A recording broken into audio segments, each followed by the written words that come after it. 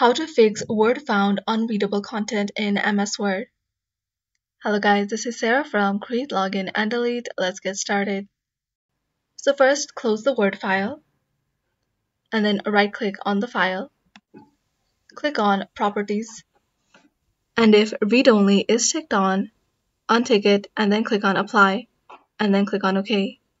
If this doesn't work, search for Word at the search bar. Click on this arrow to open it. Click on Open Other Documents at the bottom.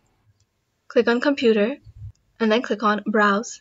Find the location of where your file is located. Once you find the file, go ahead and select it, and then at the bottom you'll see Open. Click on this arrow, and then select Open and Repair. If this doesn't work for you, go ahead and repeat this process. Come back here, select your file, and under Open, click on the option of Open as Copy, and you can also try Open in Protected View.